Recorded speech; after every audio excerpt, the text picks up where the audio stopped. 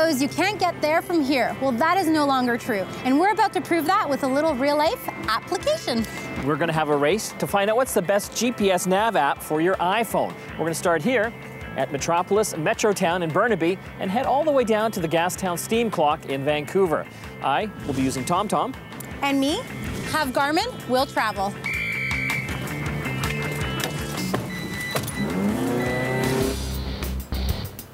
Looks like we're just heading down Willingdon here right now, and soon we'll hit the freeway, and hopefully that'll be my secret to success and get me to the steam clock faster than Miriam. The Garmin GPS is telling me the fastest way is to take Kingsway to Powell. I love it, only 3 steps. So TomTom's actually used by 45 million people. That's a lot of people not getting lost. And what I like about it is that it actually downloads all the maps into the app itself. It's actually about 1.5 gigabytes, which is a lot. But the upside there is that you don't have to have a data or mobile plan going. You can simply use the GPS that's built into the iPhone. Garmin StreetPilot lets you navigate through the streets of virtually any city with access to up-to-date maps in the area you're traveling in. Once you connect, you can download the information you need for the area you're in. I turn ahead towards Clinton Avenue. Getting a little crazy in traffic here right now, but we're just about to get on the freeway. So the nice thing about freeway driving, it also offers lane assist. And essentially what that means is it'll tell you what lane to get in when the appropriate freeway exit's coming up. Plus, it also has different languages for the different types of voice navigation. And if you want to, you can choose between different color palettes for day and night driving to make it easier to view on the screen. Boasting an exceptionally user-friendly interface, Garmin offers traffic avoidance and lets you multitask, so you can use your phone as your phone while navigating.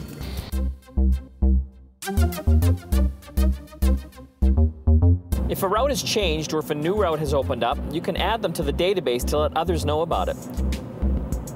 So TomTom also lets you triangulate your position with cell towers with the enhanced GPS to give you even more accurate read.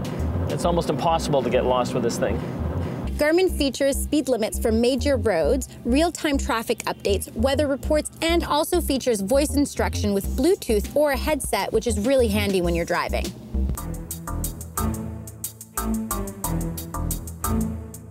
So we're just coming up on Gastown right now and can almost taste victory. 400 meters. Turn left onto Powell Street. You hear that?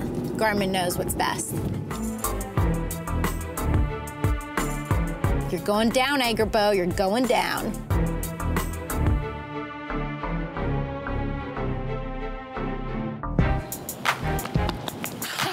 I made it.